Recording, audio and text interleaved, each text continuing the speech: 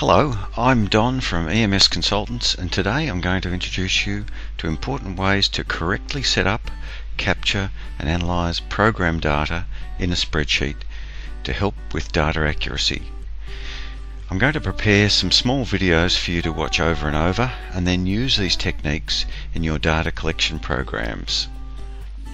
Along the way I'll be teaching you some tips that will make data entry easier and the setup easier and ensure accuracy. So let's get started.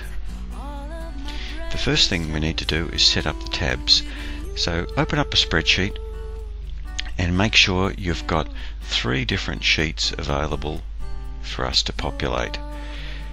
Taking the first sheet, I'm going to right click on the mouse button, choose rename, and we're going to rename this field. Choose the second sheet, we're going to rename this person,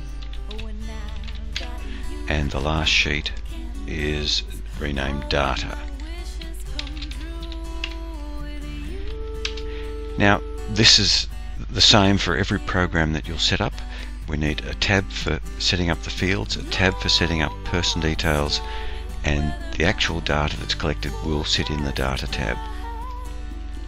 Going to the first tab, field, the next video will show you how we're going to set this up.